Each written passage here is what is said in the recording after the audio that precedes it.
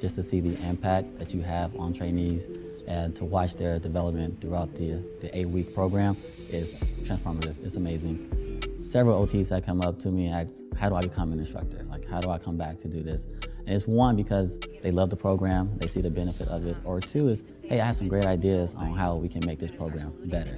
And both of them are welcome. We're always finding ways to be more innovative, and we're changing with times and technology, and so we need people that want to come back to make those changes and implement them here. And then Air University as a whole, on the officer side, we're always going to come through here. And so the quality of education that we receive is going to impact not only us, but our followers as well.